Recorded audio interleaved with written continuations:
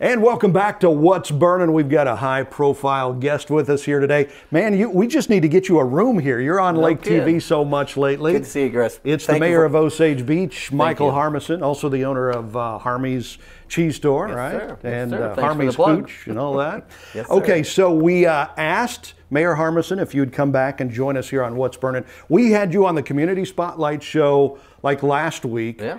And then the news breaks right after we talked to you about this huge new development in Osage Beach. And you came and you said, I just couldn't tell you yet. I had to keep it under wraps. Nope. It was something we knew about for quite a while. Even the aldermen didn't know. There was a big announcement that came out. We had a meeting night before it came out, and I was just chomping at the bit because one of the aldermen kept saying, if we could just think of a way to get 500,000 more people down here. And I just wanted to say something so bad. Yeah. So anyway, the next day I said, by the way, here you go. Here's your 500,000 people. So, right. Yeah, it's beautiful stuff. So if you haven't heard yet, Osage Beach announcing that you've got a new theme park coming in. Big Thunder is highly involved in this. Where in the world are you going to put a theme park in Osage Beach? If you're familiar with the Grand Glaze Bridge, on one side you have Topsider. This will be right across the water. Okay. Where the celebration boat used to sit. Yep. There's 20 acres there, and so they already own the property, so we're not waiting on that. And they're ready to go. They came out with a very impressive plan. The pictures, and if you go on Facebook, you can actually get a virtual tour of it, and it's a $300 million project. Yeah. They're anticipating starting next year, being done by Memorial Day 2014. 24, right. 2024.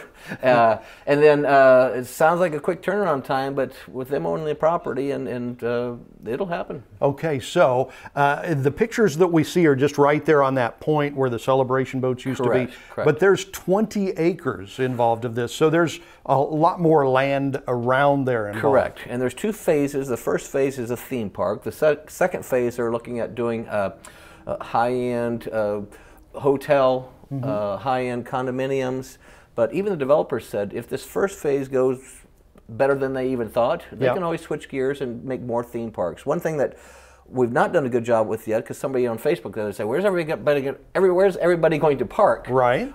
They do have a parking garage also planned, and I'm trying to think about 500 units.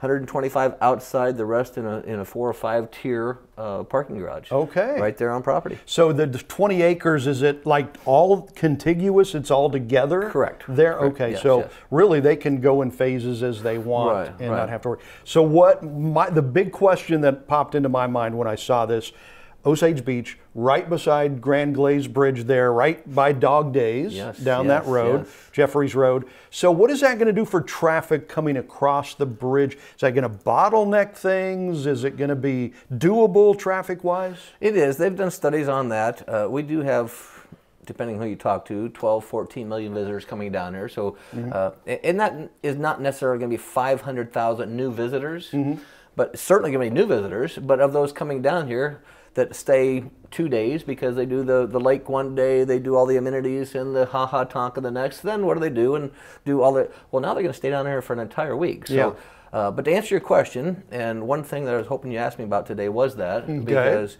from the very beginning, I've had this idea, and I threw it out there, and the first thing everybody, there's way too much money, way too much, but I've got people very interested on the state level now, and I said, we need a walk/bike pathway, a brand new bridge all by itself, running equal to the Grand Glaze. Really? Kind of parallel right beside it? You could go right from Topsider all the way to the new Oasis. And like I told the developers, I said, if you could get involved in this project, everybody that goes from one side of Osage Beach to the other, right now they can't walk, they can't ride their bike, but if they are on their bike and they have their own pathway, they could literally, everybody go through that park. So Magic Dragon Bike Trail is becoming huge now. Yeah.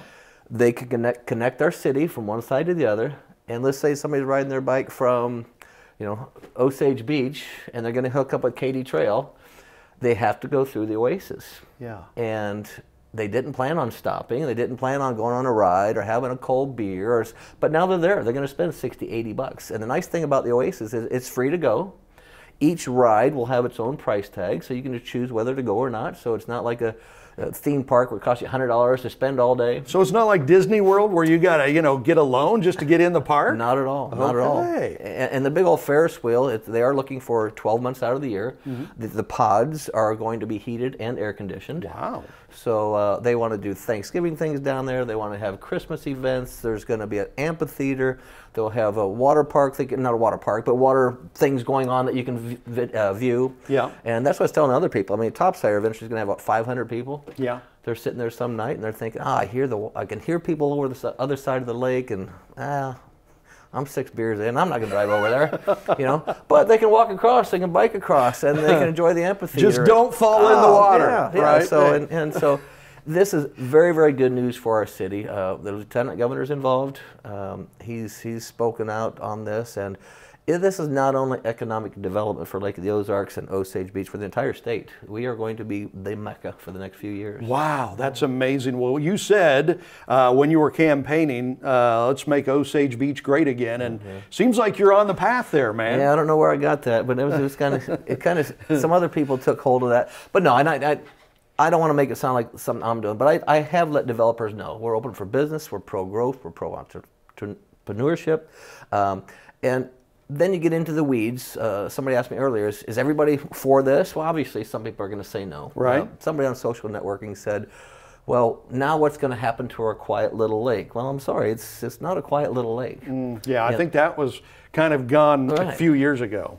And there's plenty of things for the adults to do, there's plenty of things for the little kids to do, but we need more, family-oriented. And those kids that are 14, 16, 18, they're not going to do the bar scene, and the family comes down here, they're going to do a day of the fun stuff on the dam. They're going to do a day at Ha Ha Tonka, but now they can spend 2 days at this place. Yeah.